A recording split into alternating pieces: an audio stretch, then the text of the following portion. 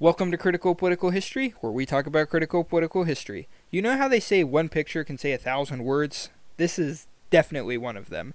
This image depicts a Soviet Union soldier practicing a backflip Tomahawk throw. Yeah, you heard that right. This soldier was part of a group of elite Soviet troops known as the Spetsnaz.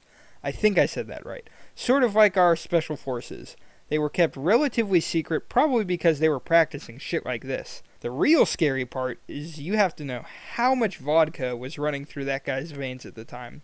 I think Putin has not succeeded in his invasion of Ukraine because the Russian army no longer practices shit like this.